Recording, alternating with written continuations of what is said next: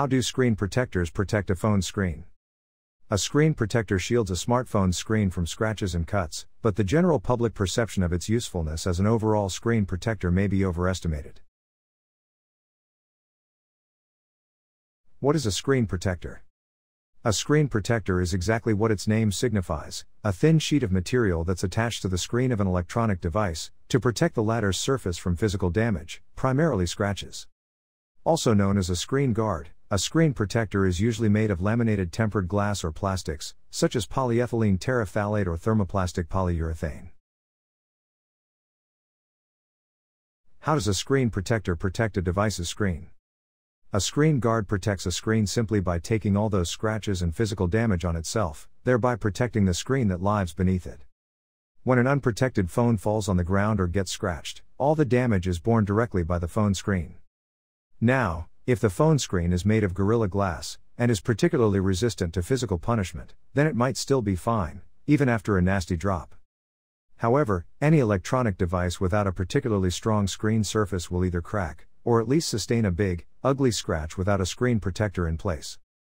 This is exactly where a screen protector comes to the rescue. A particularly scratched phone screen not only looks hideous, but it may adversely impact the screen's touch sensitivity.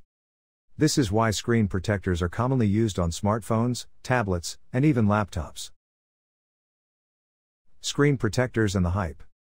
Although it's true that screen protectors do shield a phone screen by primarily resisting scratches on the surface, it's a huge misconception that screen protectors are the ultimate solution to all kinds of screen damage. If you drop your phone with a screen protector, then yes, it might prevent the screen from scratching or breaking, but a lot of it depends on the kind of screen protector you use. For example, some models only protect the upper layer of the phone screen, that is, the part that you see and interact with. But if your phone falls on the ground at an angle and lands on one of its corners, then that first kind of screen protector won't help much. In fact, it may not help at all. You may have heard of many cases where people have had their phone screens broken despite having a screen protector on. What's the takeaway from all this? Don't expect a screen protector to protect your device's screen from every kind of physical damage. What's a better alternative to screen protectors? A phone case offers much better overall protection for a smartphone than a screen protector.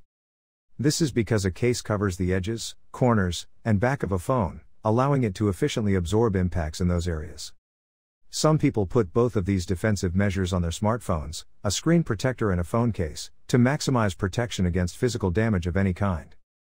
All in all, a screen protector is a good add-on tool if you want to protect your screen from scratches and minor damages, but don't expect it to be a one-stop solution for all types of physical damage to your phone.